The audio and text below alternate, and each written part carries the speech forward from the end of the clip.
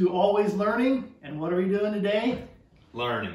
Yeah, I actually have a celebrity here today. I have Tom Haverford from Parks and Rec, aka my nephew Lucas. So he's going to help me to learn how to make wine. So I brought him along in case he's got any questions. So we're going to get to it.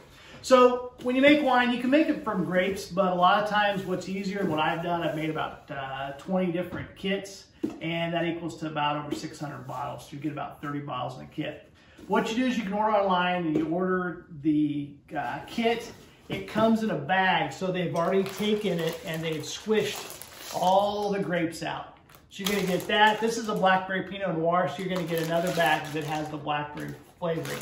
But this is the Pinot Noir grapes already squeezed down. And then you get, it comes in a little pack. It comes with instructions so you can't mess it up. If you can follow the recipe and you can read, then you'll make perfect wine. Like I said, I've done about 20 boxes and every one of them has turned out well. But you get stuff to basically degas it, yeast, and then some other packets just to help with chemicals with cleaning in the process. And that's really it. So there's 4 steps to making wine. The first one is we're gonna take this bag, we're gonna put it in the primary fermenter, and it's just literally a 6-gallon bucket that's made for food with a lid. It's got a little hole in it, and this is a bubbler. And what the bubbler does, it's filled with water. It lets the CO2, when the yeast eats the sugar in the grape juice, it's gonna make alcohol, the wine, and then it's gonna allow CO2 to escape up through the water and then up out by the bubbler, at the same time keeping air from escaping from or air getting into the primary fermenter. So you got the primary fermenter that lasts about 7 days. Once it's done, we take it from there through this siphon. We'll actually siphon it out of the primary fermenter, and then we'll put it in, this is a glass carboy. They come in plastic. It's basically a Culligan big water jug. We'll siphon it into here, and all we're really doing is we're leaving the yeast and all the kind of gunk in there, siphoning the wine into here. And then this is the secondary fermenter where it sits for another 7 days to continue to make alcohol and to let the CO2 escape. From there, we'll add a few of these chemicals to help degas it. That's the 3rd phase. And this actually goes on a drill. You can use a spoon, and we'll stir it and basically let the rest of the CO2 escape from the primary fermenter. Then we'll take it out into a clean bucket, and then we'll put it back in, and then it literally sits there for 2 weeks where it just clears and the rest of the gunk settles to the bottom. We'll siphon it from here at the end of that 28 days into this bucket, and then we'll turn around and take it from that bucket into a bottle. So from the box to the bottle, this is the wine that I created. It's got a cork in it. I put a little wax seal on it that I made. You can get as fancy as you want, or you can get as simple as you want. And that's really about it. The kit, if you buy one, is going to be that comes with the bucket, a spoon, the bubbler. It's going to have a hydrometer that we'll get to later, probably a wine thief to help you extract wine, a corker, and usually some kind of wine whip with a siphon. And you can get all that for about 150 bucks. That's kind of your one-time cost, and then you'll use that whenever you're making a kit. So anyway, so we're gonna go through the steps, and then on another video, I'll show you how to make labels and put wax on it and dress it up if you want. In this video, we're just gonna show you how to kind of go from the box to the bottle.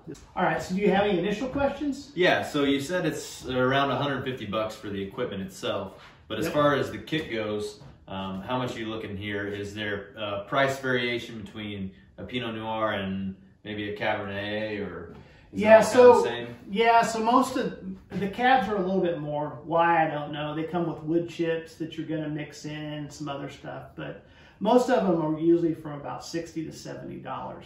And you're going to get 30 bottles. So if you break that down, you're about really $3 a bottle. If you look for some deals online or some local places, you might get them for $50, and so then you're talking under $3 per bottle. And each bottle has about 4 glasses in it. So yeah, that's kind of the deal. But no, you can get more select blends, and maybe like from Italy or Argentina, and those select ones may run you a little more. But for your typical, but every one I've made is really good. And like I said, it's pretty inexpensive.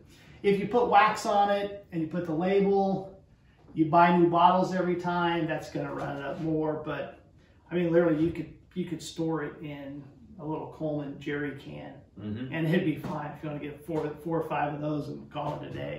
Let's get started with the primary fermentation, which is the first 7 days. Like I said, there's the primary fermentation, the secondary, the degassing, and then the bottling. So it's pretty simple. It's almost every 7 days. So you really can just set it and forget it, and only have to touch it really 4 times during the month. It's going to take 30 days to make the wine.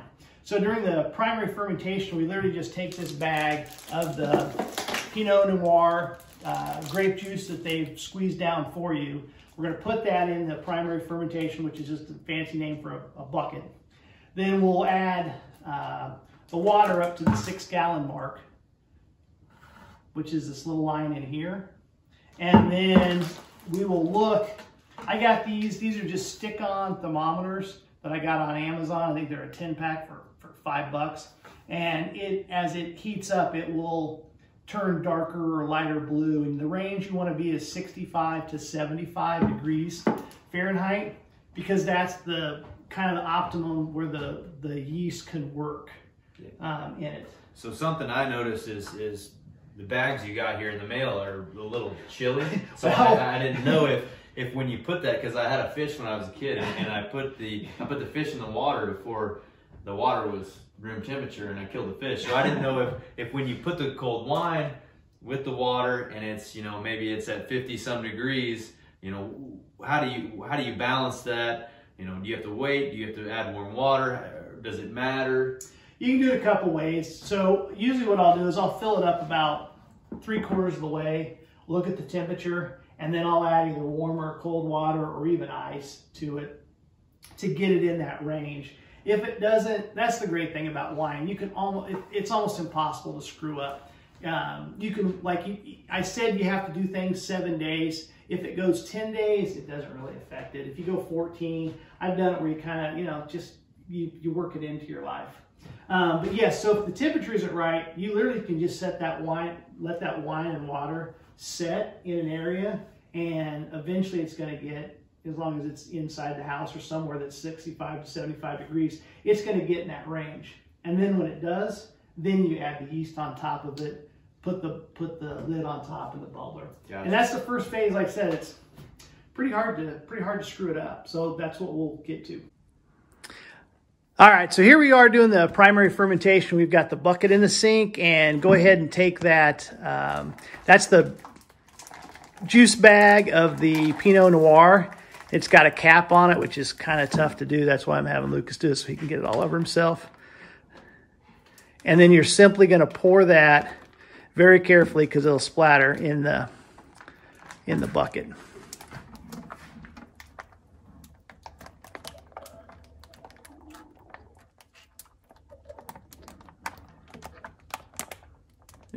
As you can see, there's a lot of remnant left in the bag. So what you do is you just run it under some water. Fill that thing up as much as you want. Just turn the water on, kind of run it, put it in there. Yeah, just fill it till it gets maybe 1/3 of the way full. That's pretty good. And then just slur it through the whole bag. Just kind of make it flat, like it was laying there earlier. Yep. And then just run it out. Pour it back into the bag, because we're going to just add cold water to it anyway. And if you don't kind of get it all, or you feel like there's some left in there, just kind of rerun it again. Okay, so we got the primary fermentation. We got the bag of wine juice in there. We've got it up filled to the 6-gallon mark. And now we need to check the temperature. How are we looking on the temperature, Lucas? We are looking pretty springtime, 68 degrees. 68 degrees, and we're supposed to be between what?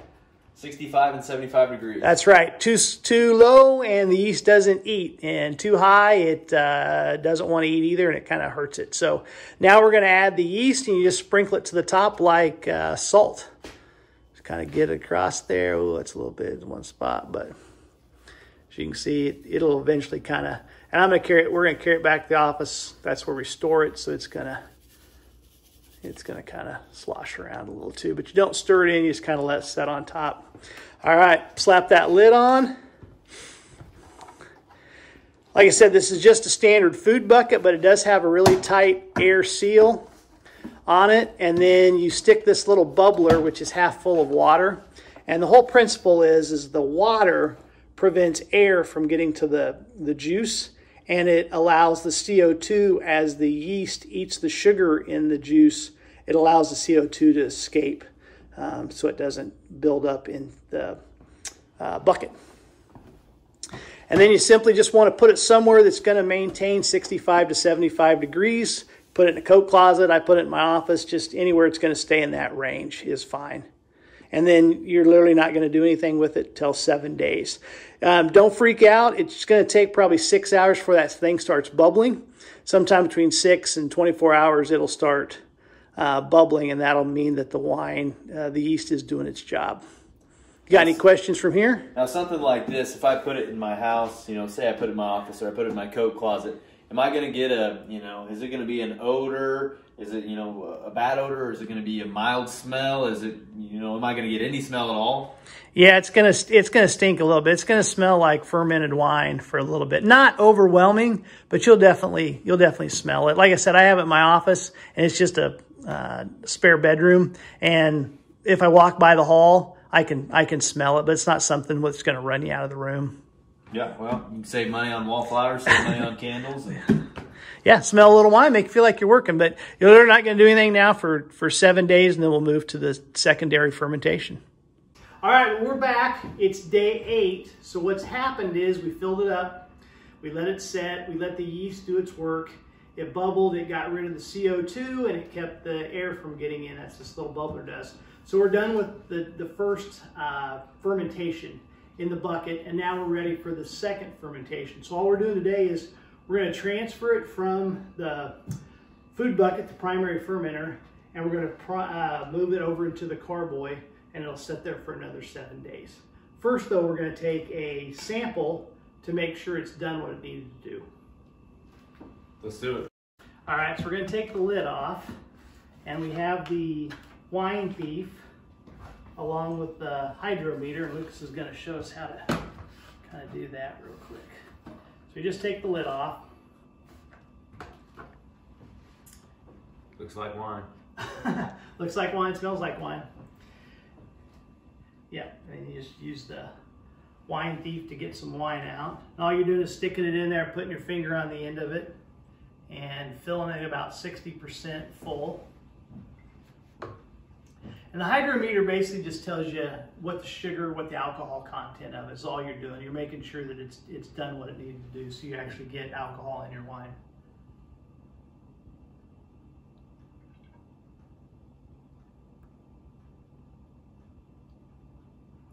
If you don't have a hydrometer, just literally let it set for 2 days longer. So instead of doing it on day 8 or whatever the kit says, just do it 2 days longer, because that's what the kit says. If it doesn't fall in that range, that way you're covered. Like I said, this isn't exact science, so you don't have to do it perfectly on the exact day they said.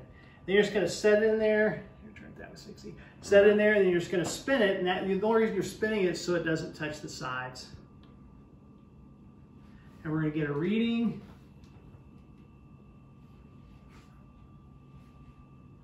And it's looking like it's what, Lucas? 1.0. 1.01, 1.02 maybe? Yep, and it's supposed to be below 1.02. So we're good. So now we can move it over to the car.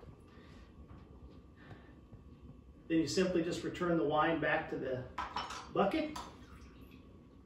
And you're done with the hydrometer. So now we're going to move to the next phase. This is you can do it the old-fashioned way. You can put just a hose in there, suck on one end like you're stealing gas and stick it in the other one. But this has a little more sophisticated pump, so you literally just put it in there.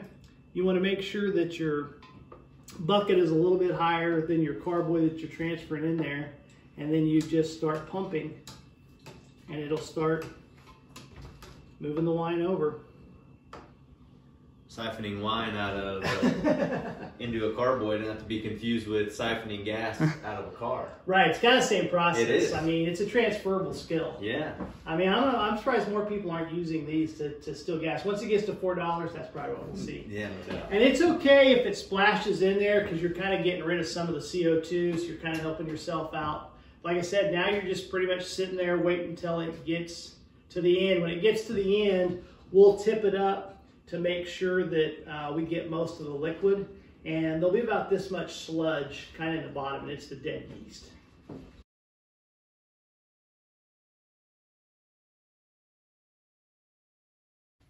So we're getting towards the end, and it starts getting down. And when it does, you want to tip it so your siphon stays with most of the juice. You're going to have some, like I said, about an inch of sludge left over in the end, but to keep it flowing without getting more sediment in it, then tip it. Here you can hold it. Yeah, sure deal. Bucket that way. You tip the bucket that way towards Gianna. Towards Gianna. Yeah, it's just a. How's that for skills? Tipping the bucket. It's kind of a purple looking paint. It's just. I'll give you $5 to just take a spoonful of it. That's what's left. You'll just clean it out and it'll be ready for the next batch of wine you want to do. Okay, so now we're going to take this. This is all ready to go. This is ready for the second fermentation. We're just going to put all this in the bucket, the big old snake. Then we have the bubbler again. It's half filled with water. Once again, it's going to let the CO2 escape and bubble out, and it's going to keep the alcohol or the oxygen from getting to the wine. And it has a little rubber stopper here, and you just slide it right in there. And now it'll just sit for another 7 to 14 days, and then we'll take it out and do the next phase. Okay, well, today we're getting ready. It's day 20 in the winemaking process, and all we're doing is we're doing the degassing, which is what you do in wine, not necessarily in public. We're back with the blackberry Pinot Noir, and we're literally just going to transfer it from the secondary fermenter back to the primary fermenter, which is basically a bucket. And then we're going to degas it. We're going to add like 4 different chemicals that they're part of the degassing process. And as we're going, I'll talk about those. And then the secondary fermenter, where it'll literally sit for another 14 days and just kind of clear, and then we'll bottle it. Got any questions? Or No questions right now. Okay, well, we'll get to it. So we're going to start. We're just going to siphon this from the carboy over into the primary fermenter. I didn't. It's wild like that. Here it goes.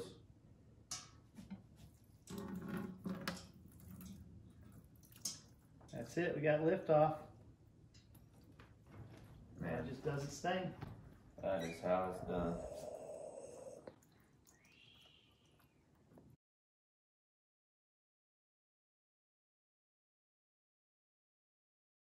Clean the carboy, and now we're just letting it set and with star sand, and now we're letting it set for a minute while we stir the wine so that it's good and sanitized, so we can put the wine back into the carboy for its final clear. So you don't have to have anything. This is actually called a wine whip. There's different ones that you attach to a drill, and you can see they just basically do the work for you. But if you don't want to, you can just get a regular spoon. You need a longer spoon. They usually sell these long 2.5-foot plastic spoons that you can stir them, because you're going to be stirring the four ingredients. You're going to be at different times, but you're going to be spinning those for anywhere from a minute to 2 minutes each. So it's going to be like 4 to 5 minutes worth of stirring. So it's just easier with a wine whip on a drill. Got it. Here you go. The only thing is you want to reverse it after about halfway through, and then when you're also whipping it, don't get too crazy, because if you get going really fast, it's going to spit it out of the fermenter. Alrighty, let her rip. Hang on, we're going to add the first one. Oh, yeah. Not let her rip yet. Okay, stop. So this is the potassium sorbate we're going to put in there, and you just sprinkle it in, and then stir it for 60 seconds with this kit. Stir now? Go for it. All right, now we're going. Low and slow. I'll start the timer. And this is simply just removing the suspended oxygen out of it, if there's any left in there.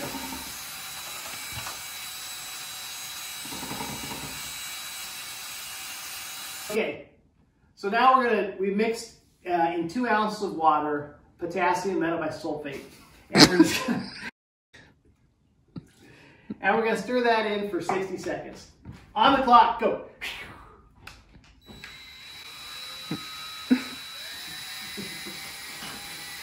Okay, now we're going to just mix in for another minute. It's called the Kisazole, and it's basically, it binds with the phenomics and peptides that are found in fruit. It's going to take that out, which kind of gives you the taste of the tannins, which is kind of the biting stuff in Cabernet wines. Just spin it for another minute. Spin it for a minute. Spin it to win it, baby. So here's the 4th packet. This is chitosan. That's how I say it. That's how all kids are saying it nowadays. And this basically is going to grab all the globs or the solids and adhere to it, and then it's going to drop it to help your wine clear. And again, we're just going to pour it in and stir it for 60 seconds. Here goes nothing. Okay. Godspeed.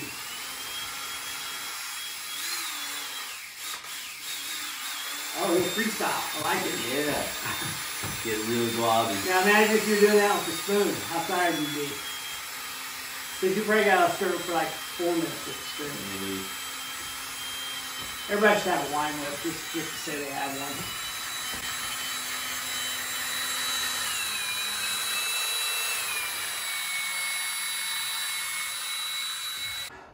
So now we've spun the wine in the primary fermenter, the fruit bucket. And now we're literally going to pump it back into the carboy where it's going to stay for the next 14 days. And all it's literally going to do is sit there and clear. All the fermenting is done. It's made the wine. We're just letting it clear. And that's when all the solids are going to fall to the bottom.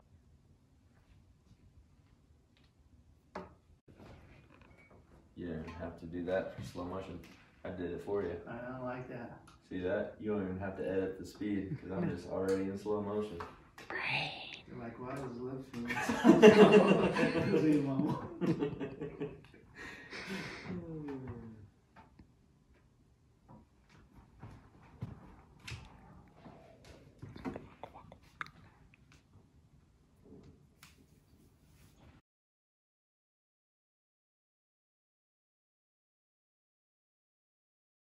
So we're draining it. We're siphoning from after we spun it back into the carboy. But if you for some reason you can't siphon it, at this point it's okay to put a funnel in and just pour it in, because there's not really any settling or sediment that's left in the primary fermenter at this process.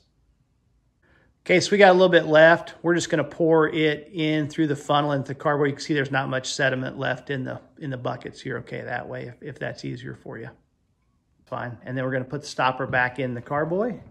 And now it's literally just going to set for another 14 days, and it'll clear and everything will fall to the bottom.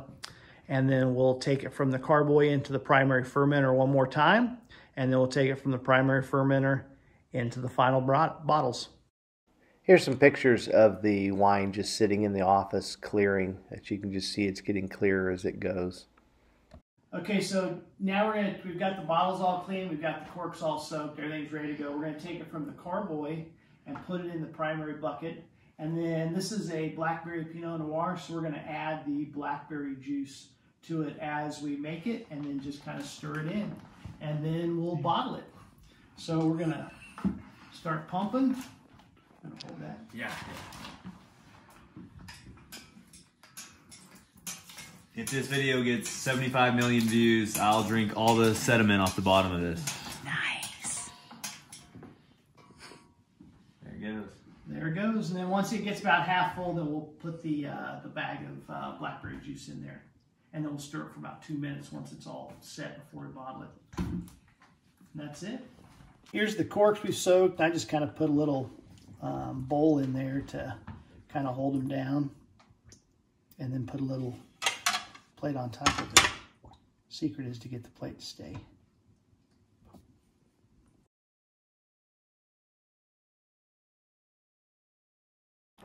Here we're just taking the blackberry juice and adding it to the blackberry Pinot Noir as we're doing the final siphon, just to kind of get ready for the final bottling.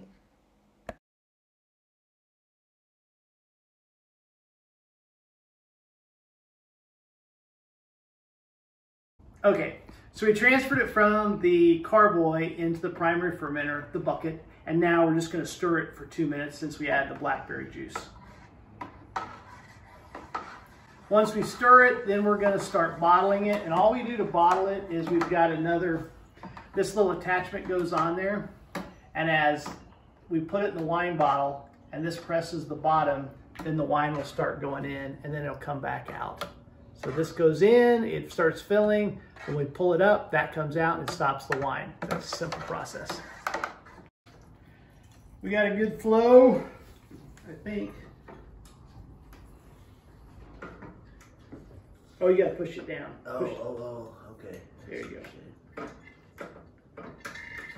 There. Now you control it. So you're just gonna watch it. So you can see it's getting here. You gotta kind of watch. It's kind of hard to see on the video. And then we're gonna let it get to about here, and then we're simply gonna pull that up.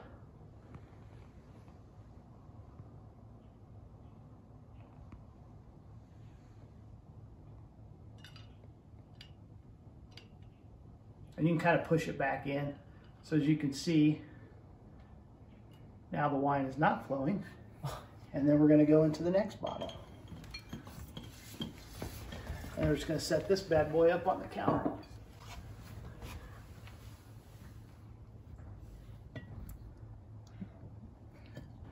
Okay, so we got 3 different types of corkers. This one, you pretty much put your soaked cork for an hour in here. Then you're going to squeeze it. You got to squeeze it really hard because you got to get that baby flat in there.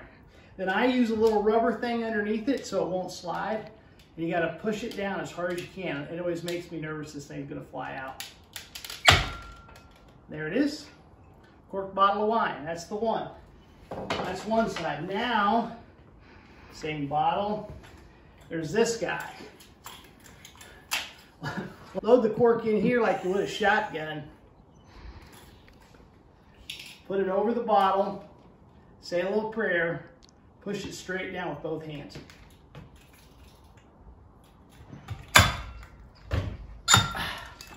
There you go. A little mashed.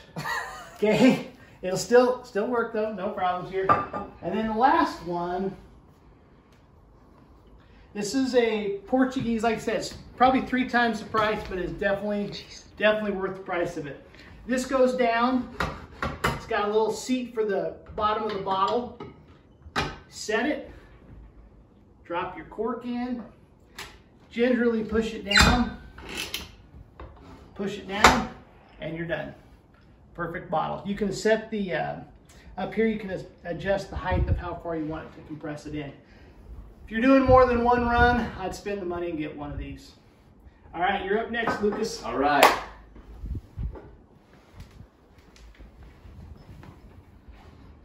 It's got a little notch in there. Yep.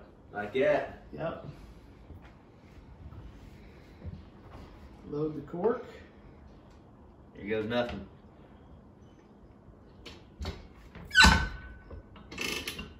Push it down and pull it out. There you go. Perfect bottle every time. There we go. Every time. That's it. That is pretty much the next video. We'll show you how to do, if you want to do labels, if you want to put wax on them to dress them up a little bit. But that's basically the process. Takes about 4.5 hours total, and then 30 days. The whole process. So you are now a vintner. You graduated.